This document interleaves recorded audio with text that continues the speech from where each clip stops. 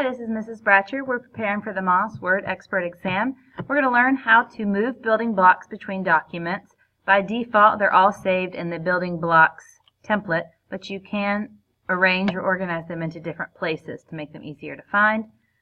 The directions are listed here. You can snip those for viewing later. You're going to go to the Insert tab. You're going to go to the Text Group, find the Quick Parts button. Choose Building Blocks Organizer. At that point, you find the building block that you want to move. There's different things like cover pages, footers, headers, equations. At that point, you'd hit Edit Properties and Save In. Currently, it's saved in the normal template. I can move it to just the building blocks. So, move that wherever you'd like, and that is how you organize and move building blocks.